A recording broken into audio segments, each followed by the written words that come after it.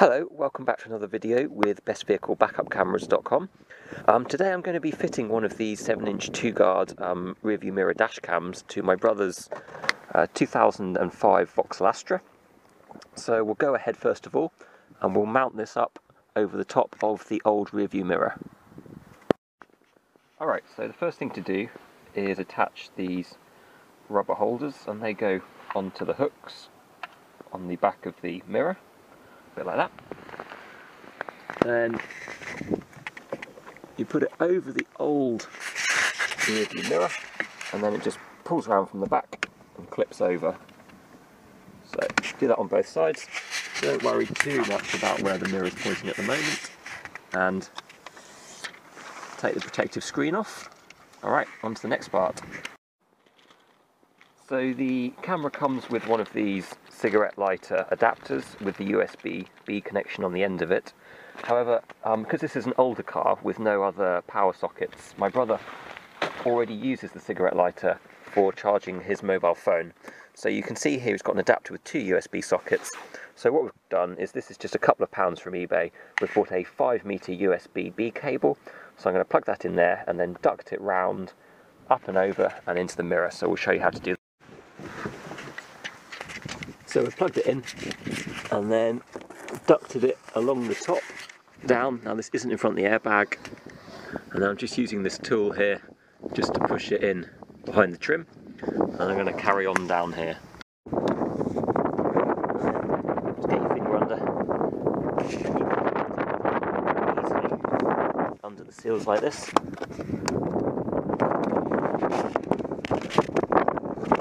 Push it well out of the way. Alright, so and then across into the lighter. Okay, so I've now finished ducting, brought it down the seal. Now I couldn't actually get the cable underneath the chair, so what I've done is I've brought it straight down here. There's no way anyone's ever going to get their foot on that. And then brought it underneath the plastic. It's then clipped underneath the mat, and then it goes up and into here, ready for when he wants to use it. Okay, next we're going to fit this, which is the rear view camera. Okay, so the next step is to wire in the reversing camera. So this is going to come up, and then I'm going to duct it through these seals that go the whole way down to the back of the car. I will spare you watching all of the fitting, and I'll rejoin you at the back of the car when we do the interesting bit, which is wiring it up through the loom for the camera itself. Okay, we're making good progress now. This panel here, if you put your fingers under, I've already taken it off, but it will, if you pull gently, it will unclip. That then gives you access to the wiring. So the plan here is that eventually we're going to bring the camera cable up through into here and probably mount the camera internally.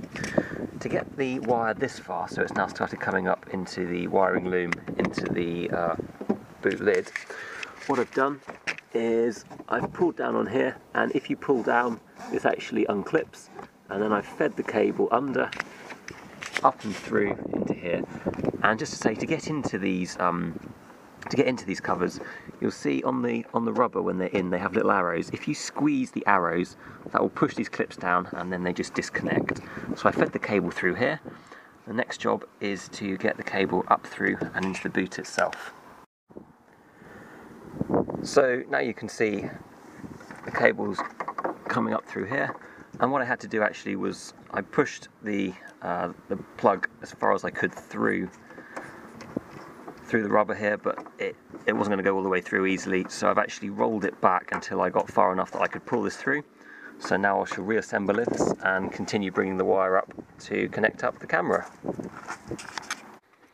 Okay, so I'm now putting this panel back on.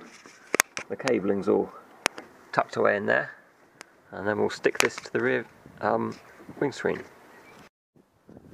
So use the supplied double-sided sticky pad, get it central, that sticks in place, and then we'll adjust the camera as needed. But there you go. That's how you fit the rear part of the Toguard mirror dash cam system. Now we'll just have a look at the whole thing in operation. Well, there we go. The camera is installed, you've got your front and your back, and that's how I fit one of these Toguard systems to a car. If you found this video useful and you want to learn a bit more about this Toguard system, then you can have a look at the review, which is on the left of the screen now. Alternatively, you can click through to have a look at the review of the slightly newer model of this system, which in my opinion has a much better backup camera to it. And if you want to find out more about backup cameras in general, then you can visit our website at bestvehiclebackupcameras.com. Thank you very much for watching.